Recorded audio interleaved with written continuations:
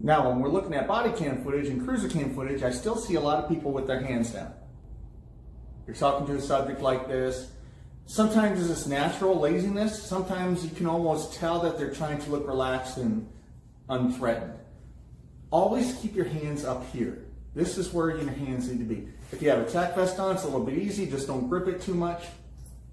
If you don't have a tack vest on, get used to talking with your hands in front of you like this. It's great for the emergency block. You're talking to someone and someone catches you off guard, you can cover up. Right? And what do we do when we cover up? We can either come in with a straight blast, with our palms. We can cover up real quick. Grab a stick, grab pepper spray, grab a firearm, okay?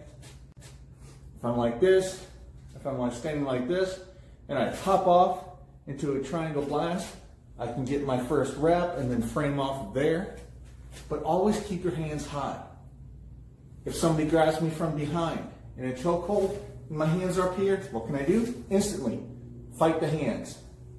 Sometimes you can fight the hands, bring your elbow down, press up on their elbow. Fight the hands, press up on the elbow. Tuck the chin, right? So I can strike from here. I can defend chokes from here.